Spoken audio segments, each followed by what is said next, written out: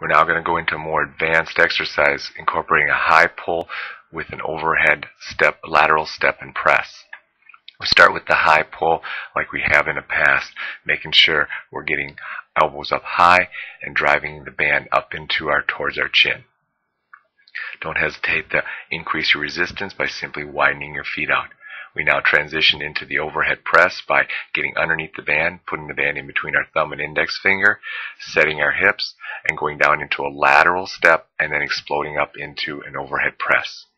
This is a super way to go ahead and get your overhead movement incorporated with your lower torso and in really improving your lateral frontal plane stabilization and explosiveness.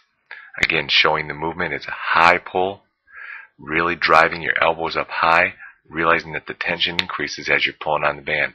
Now transition into the overhead press by dropping the band down, hooking between your thumb and index finger, and locking it out overhead.